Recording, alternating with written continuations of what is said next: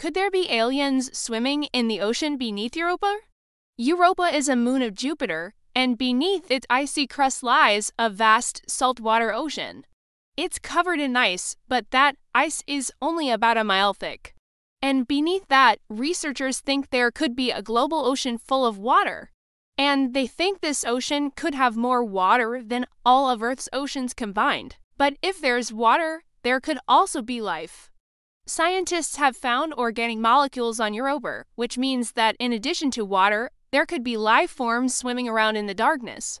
We don't know what kind of life forms, but if there are any, they would have to be in the top layer of the ocean, near where sunlight can reach. So far, we haven't been able to explore the ocean beneath Europa's ice, but one day we might be able to drill through the ice and take a peek.